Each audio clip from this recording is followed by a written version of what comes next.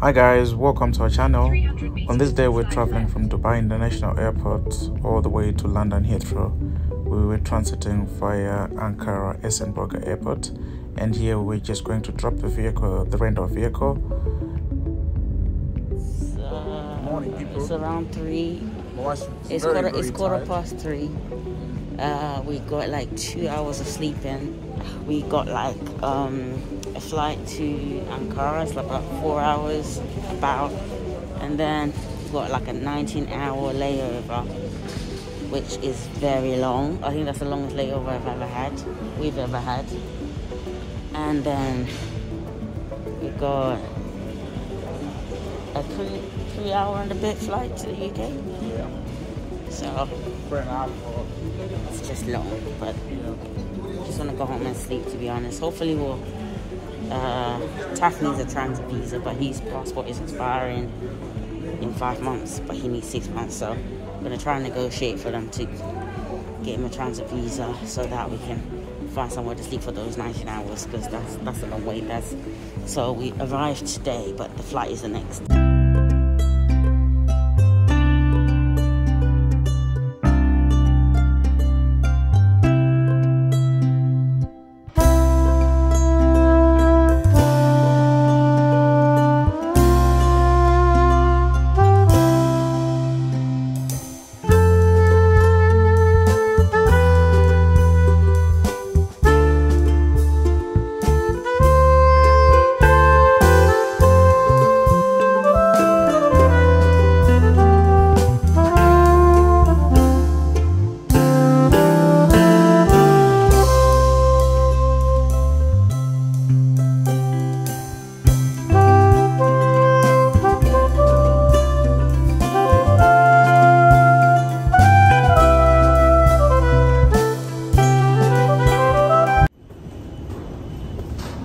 Going to board.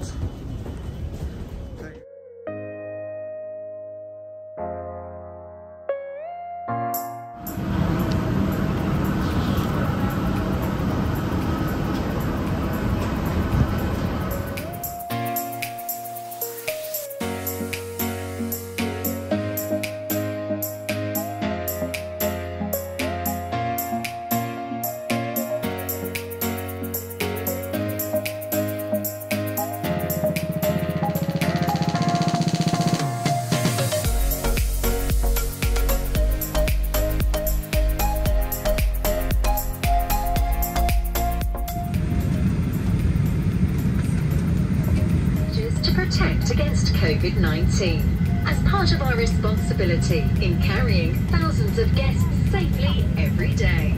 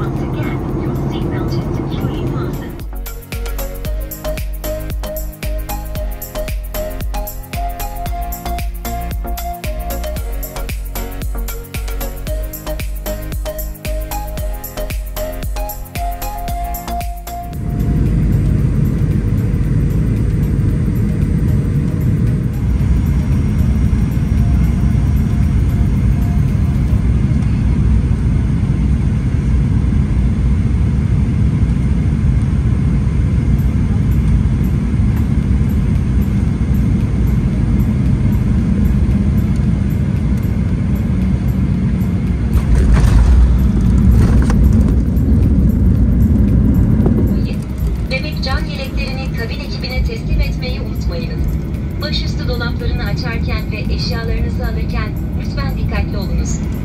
Pegasus ailesi olarak bizimle seyahat. From now on, you may use your mobile phone. When you leave the aircraft, please make sure you have taken all your personal belongings and do not forget to hand back the infant life vest to the cabin crew. Please take care when opening overhead lockers. On behalf of the Pegasus family, we would like to thank you for flying with us.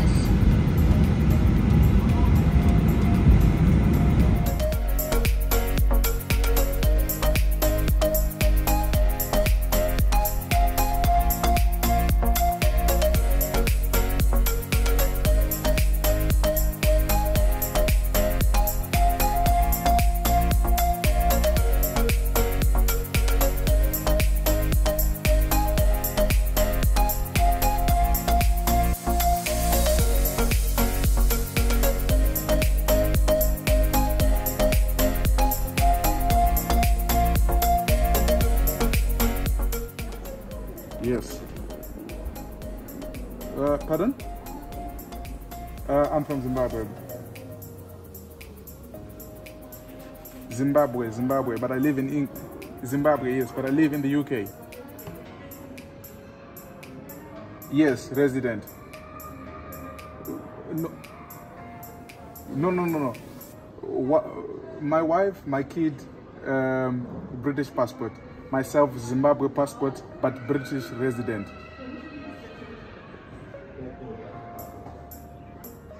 Yes. Okay. So we're at what's it, SN something, and we've been here for almost 2 hours. It's just so disorganized here. The whole transit visa, e-visa situation didn't go very well. So now we have to wait here until the flight. It's just ridiculous, to be honest.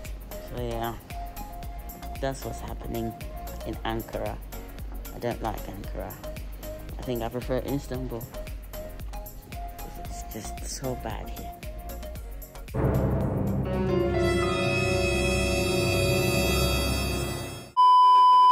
Right, hi. So just a little in video edit right here. Just to explain what just happened. So we couldn't get a visa for TAF at the airport. We had to get an e-visa, but their e-visa system online was just a headache. It kept giving an error and it was so annoying. So there was literally nothing we could do. The reason I'm explaining this in the video is because there's no footage until the time we kind of went to sit to wait for the flight. It was just a very difficult situation. Literally, we went to the lounge, but the maximum amount of time you could stay in the lounge was 3 hours. So that wasn't going to do because we were going to be there for the next 15, 16 hours, so to speak. We were trying to do the e-visa. It finally worked eventually, like 2 hours later, but we couldn't pay. It just wouldn't pay. I even tried calling my sister who was in the UK to try to do the payment from the UK, but the system wasn't working. We emailed customer service and customer service just like, try again later. So that was that. From that time until the time we left, we literally slept on the couches. There were 2 couches back to back, and we just slept there and had food there because there was a cafe right in front of it. But yeah, continue with the video. Bye.